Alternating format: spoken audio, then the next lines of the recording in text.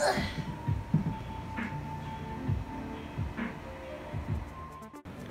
everyone, welcome back to another video. In today's video I'll be showing you around my first lighting design plot for a festival. Let's get started. Alrighty, so as you walk into the door you are met by these 3 boards which are lit by source 4s in the roof, as you can see up here.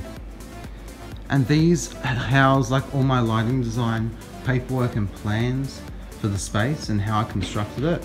So we've got patch sheets, we've got roof sheets, the lighting sheets, sorry, and then we've got the floor plan.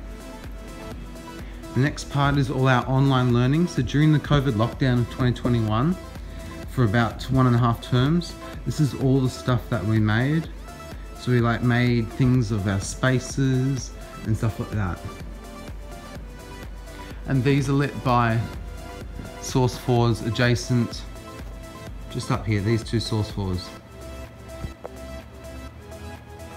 Sorry for the bit of the shaky camera. Okay, so over here are all our tech tables.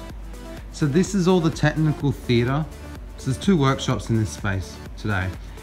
There's technical theatre, and then there's the film workshops where there'll be a film on this TV here which you can't really see that well. And then this will be all their props that they've made and some of the technical theatre props that we've made, some more paperwork, and there'll be a bunch of tablets around here. And these are all lit by source 4s directly down, shuttered in for a very dramatic lighting effect. Over here we have one skybox from Blizzard Lighting. It's a Skybox 5. It's a battery operated power can, which is really cool, but it's very loud for some reason. I think it's because it's got a fan in it and it runs pretty hot. And in the middle of the space we have these Louis 1 floods. They're providing a bit of a general wash over the area so people can actually see where they're walking. We've got 3 LED par cans. They're called high LEDs. They're directly from China. They are very cheap and they are not very good with DMX. The reason we can't use them with DMX is that if you put them at 100% on the console, they are at 0%. If you set them to green, they are at blue. They're just, the DMX profiles are all inverted for some reason. I don't feel like figuring it out. So over here is the sound console that we're using. It's the Midas M12 from Midas, obviously. And it's more like a stage snake type box.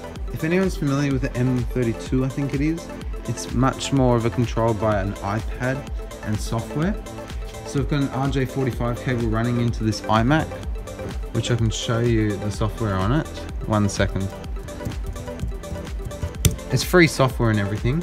So you can see that this is the mixer here.